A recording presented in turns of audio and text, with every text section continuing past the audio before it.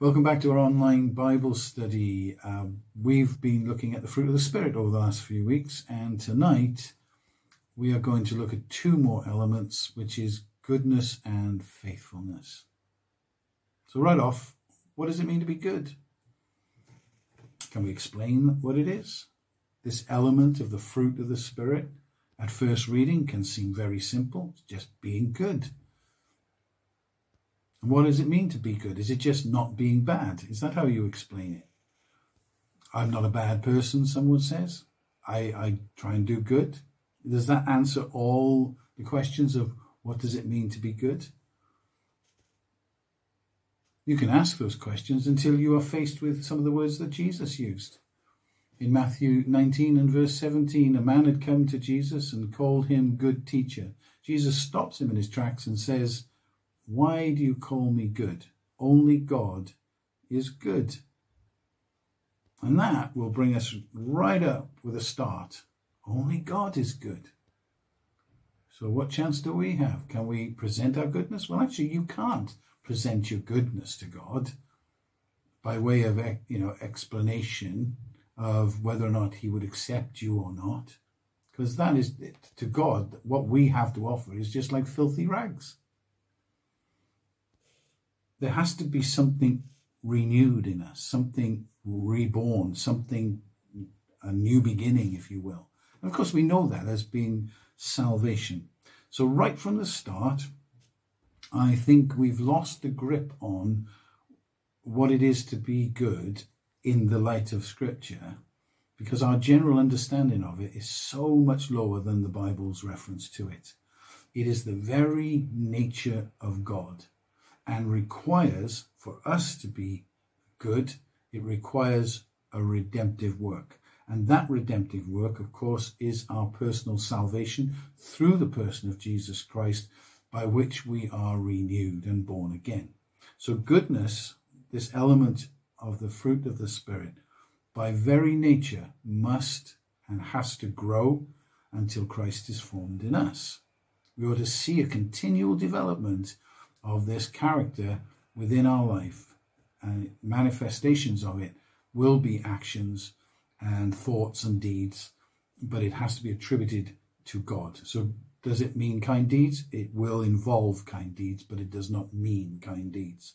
Does it mean generally being helpful? It will involve being helpful, I'm sure, but it will not be defined by that. What we're looking at is the outward expression of the inward change. This element of God. Do they see Christ in what we do? You'll recall these words because the disciples came to Jesus one day and they said, "Show us the Father." And his response to that was, "If you've seen me, you have seen the Father." So Jesus could show the Father by being who he was. And now we have to be able to show Christ as we represent him. And I wonder sometimes, do the world see Christ or do they just see the church? It's a big question, but it begs to be examined. Do they see Jesus or do they see us? So, do we decrease that he may increase? Those questions are all born out of what is it to be good? So the Spirit is at work in us and seeks to manifest this goodness of God. And I need to stress that it's not an upgrade of our own goodness. It's not just getting a bit better. It's a complete new person thing. It's growing in the grace of God, this goodness of God, the very nature of God. I think to see this in a clearer light, we need to probably go back to the beginning of creation, right back at the start of the Bible. And repeatedly, when we go there, we will find an unfolding work of creation and God being recorded as proclaiming over everything, "It is good." He made everything and said the first day, "It is good." Second day, "It is good, it is good, it is good." And when he'd completed everything, he said, "It is very good." He uses that superlative, the overall blanket, if you will, of everything he made. It is very good. God's nature of goodness, literally meaning his moral sense, that moral sense of God invested in creation. Now goodness was everywhere. Everything was made good. Everything was good. Everything had the goodness of God about it. And then enters in sin. It comes into the picture and it stains everything. And that stain of everything that was originally created perfectly now seeps through the whole of creation, touching every generation. Redemption is the only way out of that problem. And the goodness of God is having to be aligned with the righteousness of God. It would have been righteous for God to have just wiped us out. But the goodness of God had to deal with remaining righteous and doing the good, being good and righteous. The answer to that? Only God could have come up with it. The answer to that is Jesus. For God so loved the world that he gave his only begotten Son, that whosoever believed in him should not perish, but have everlasting life. This sacrificial death and resurrection of Jesus opens the door for us to receive him. That same Spirit that brooded over creation now broods over you. This wonderful goodness of God permeating through your being. It's not our goodness, our broken goodness being pumped up, but it's not just becoming more moral. It's actually being renewed. It is being changed from one degree of glory to another until Christ is formed in us. So you see, the goodness that we're talking about here is far more than just our human nature doing a nice thing, being helpful, as I mentioned, but the very nature of God being manifest in us in renewal. I think it's important and might be helpful to go to Micah. Micah chapter 6 and verses 6 through to 8. Let me read these words for you, and you can go back and look them up and ponder them when you've got a moment. So it's Micah 6 verses 6 through 8. With what shall I come before the Lord, and bow myself before the high God? Shall I come before him with burnt offerings, with calves a year old? Will the Lord be pleased with thousands of rams, 10,000 rivers of oil? Shall I give my firstborn for my transgression, the fruit of my body for the sin of my soul? He has shown you, O man, what is good. And what does the Lord require of you? But to do justly, to love mercy, and to walk humbly with your God. You see, that first part, that human part. What shall I do? What would be good for me to appease God? Shall I make sacrifices? Shall I give everything I have? What shall I do? And the prophetic word back is, you know what God has said you should do. You should do justly. You should love mercy and walk humbly with God. You see, our human approach to goodness is tainted by our own self-importance of being human beings. And left to our own judgments, we'll excuse our wrongs and we'll disguise our intentions. I think that comes to light in this passage, which is in Isaiah chapter 5. It's verses 20 and 21. Woe to those who call evil good and good evil, who put darkness for light and light for darkness, who put bitter for sweet and sweet for bitter. Woe to those who are wise in their own eyes and prudent in their own sight. So we excuse our wrongs and disguise our intentions. In the light of that, we could look at this part of 1 Corinthians chapter 10, verses 23 and 24, when Paul writes these words. He says, all things are lawful for me, but not all things are helpful. All things are lawful for me, but not all things edify. Let no one seek his own, but each one the other's well-being. So goodness is not just our human endeavour to do better, but a Holy Spirit infusion of Christ Jesus' very nature being developed in us. I think I've driven that home enough to see that as being so fundamentally important. We have been in the Old Testament, we have looked in the New Testament, and there are the two words, one in the Hebrew and one in the Greek. In the Hebrew, in the Old Testament, there is a reference to goodness probably more akin to our modern understanding of it, which is it means something pleasant and comfortable. While in the New Testament Revelation, it digs into the deepness of that and into the goodness of God, and it comes across as meaning the inspired and powerful nature of God. So, of course, the gospel literally means good news.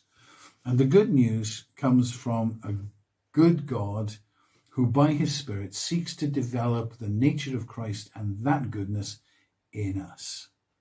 So the picture here, just to recap for a moment, that it's not an upgrade of our human goodness. We have a residue of the goodness of God in us. I'm not really one to go with the total depravity of man. There are flashes of our creative being,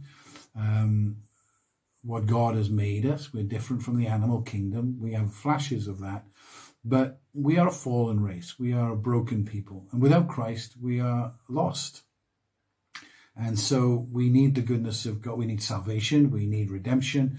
We need forgiveness of sins. We need to be new creatures in Christ Jesus. We need to be born again. We put that into the package.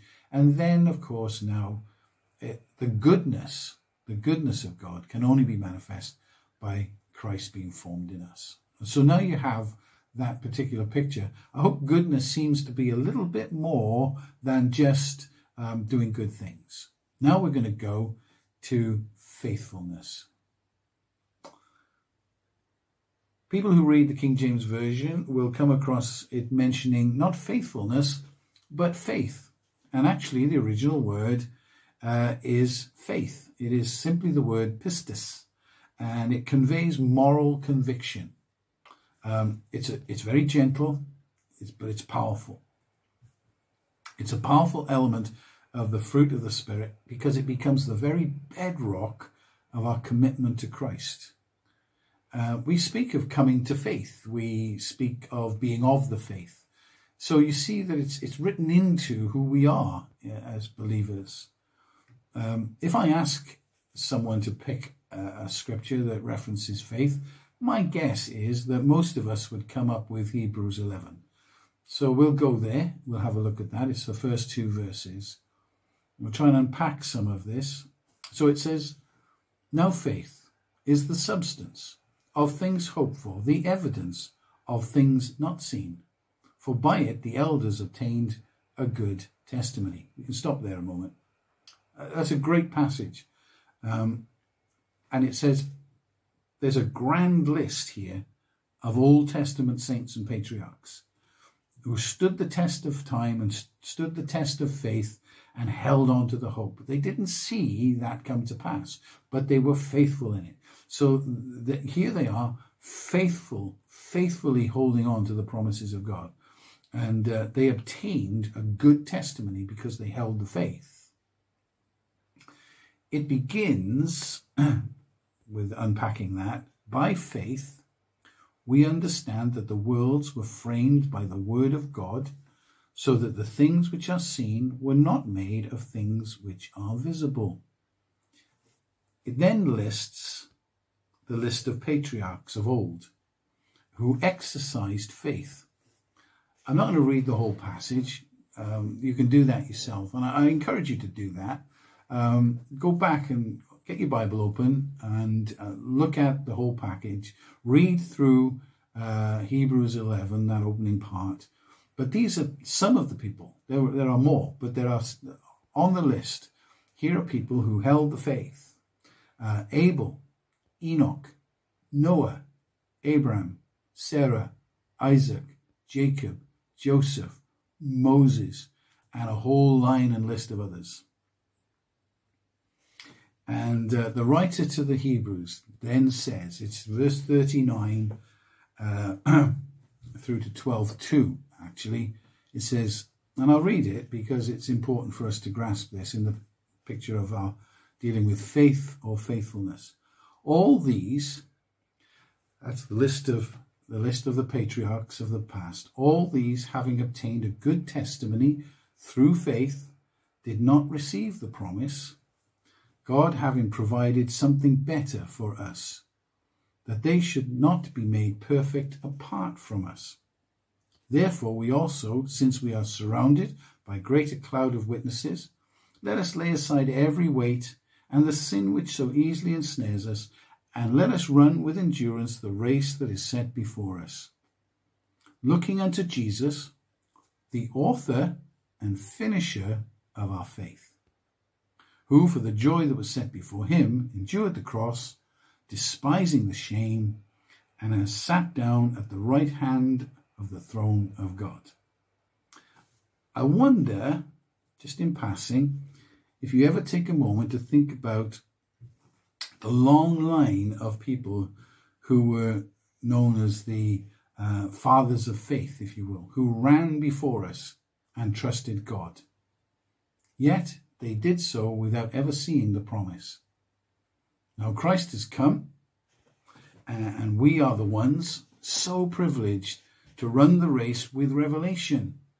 The revelation of the Word having become flesh and dwelling amongst us, full of grace and truth. The one who died for us and rose from the dead and sits at the right hand of the Father, interceding for us. We are the privileged ones. So when you think of faith or faithfulness, can you see yourself as one who, of many of course, who is standing firm in the faith? Do you stand firm in the faith? I mean, we've got a lot of witnesses in the Old Testament who stood and never saw the revealing of it. Now Christ has come, and now we are privileged to stand by faith in him. We've got to see this ever-growing element of this fruitfulness of faith in our lives. Granted, of course, and nurtured by the Holy Spirit. Going back to Hebrews 11, we're going to repeat that. I just want to pick back up on that. Now faith is the substance of things hoped for, the evidence of things not seen. I think that word substance is key and most important. The word is a compound word. It's two words put together to strengthen the meaning. The two words, when they're put together, have a very, very strong statement attached to them. The words are the combination of hupo and stasis, hypostasis. And those two words put together literally means to place underneath, to confidently support. Let me say that again. The two words, hupo and stasis, come together to strengthen the meaning. And those two together mean to place underneath and to confidently support. Now think about it in these terms. Let me take that and put it into the text. Now faith is the construction of support that upholds things we hope for. It supports our hope. It is the evidence, the proof of things we expect. If you can see it like that, I think the whole thing can open up. Because this faith causes us to see that the faith that we have in Christ is not some new fancy idea, but the culmination of the long-held promise held by the saints of old, now manifest in Christ Jesus and affirmed in every believer. So when the world talks about Christianity being 2,000 years old, Christianity is the natural opening revelation development of that which was right from the very beginning. So as we read through this list in Hebrews 11, you constantly find these words repeated again and again and again. By faith, by faith, by faith, one after the other. It also goes on in chapter 12, 1 and 2. I'm going to expand on that for a moment. Therefore we also, since we are surrounded by so great a cloud of witnesses, that means the old saints that we mentioned, let us lay aside every weight and sin which so easily ensnares us, and let us run with endurance the race that is set before us, looking unto Jesus, the author and finisher of our faith, who, for the joy that was set before him, endured the cross, despising the shame, and sat down at the right hand of God's throne. Now I'm repeating that for the purpose. The Old Testament saints can inspire us, but they're not our central focus. Our central focus is looking unto Jesus, author and finisher of our faith. Now I know some refer to this text as those who have gone before us, gone into heaven, cheering us on. I don't think it means that. In fact, I'm sure it doesn't mean that.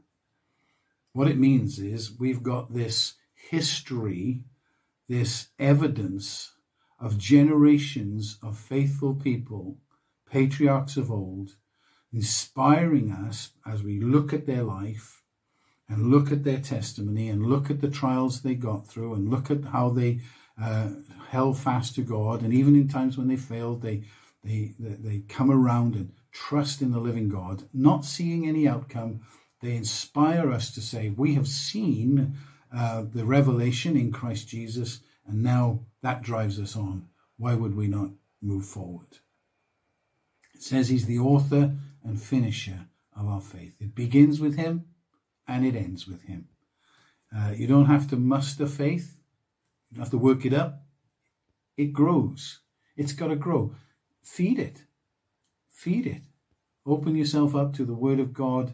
Read great things about the faith of God in Scripture, the faith of people, but come to Jesus, author and finisher of our faith. It will blossom in everyday circumstances. It'll do what is good for you, and it'll do you good. So goodness and faith or faithfulness are right now being developed in you. They are the reflection of Jesus in you. And so, coming to the end of that tonight, I want to really encourage you to believe that there is something happening in you, in all of these elements of the fruit of the Spirit, that is nurturing the very nature of Jesus in you. So you think of goodness, not just a few kind words and deeds, but the manifestation of the nature of God. You look at faith or faithfulness, and you see all the strength that goes from trusting in the living God and the resurrected Christ. And I trust that you will hold fast to that in the name of Jesus. And God bless you. We'll be picking up another couple of elements next week, so I hope to see you with us again. God bless you.